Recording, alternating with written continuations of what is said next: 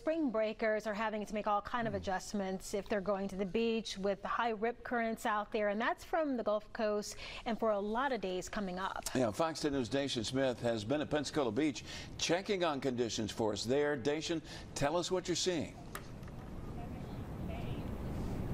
Hey, so the waves have really been in high gear all day, and that's led to lower beach crowds. It's actually thinned out a lot over the last few hours, but those we spoke to earlier say they're still making the best out of their trip to the beach. It's a smaller crowd than usual for spring break at Pensacola Beach, but some visitors couldn't pass up coming down to check out the waves. They're beautiful but dangerous. So, I mean, we just don't see this in Indiana, so it's kind of cool to watch. While the waves are a sight to see, vacationers like Kayla Washington say they didn't expect to see them this high. It's kind of scary seeing the beach like that this time of year because we come often, and around this time I'm used to seeing it like kind of calm.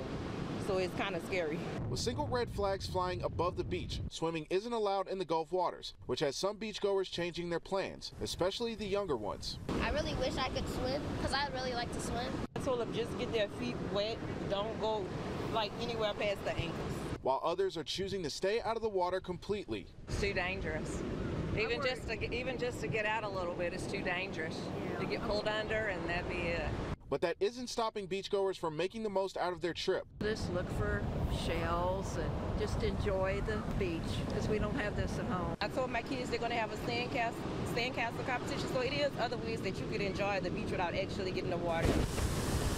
With the high rip current risk expected to continue tomorrow, everyone has one piece of advice for those heading to the beach. Please stay out of the water because it can get dangerous. Even if it goes up to your knees, you're not thinking that it's dangerous, but it really is because the rip current can pull you.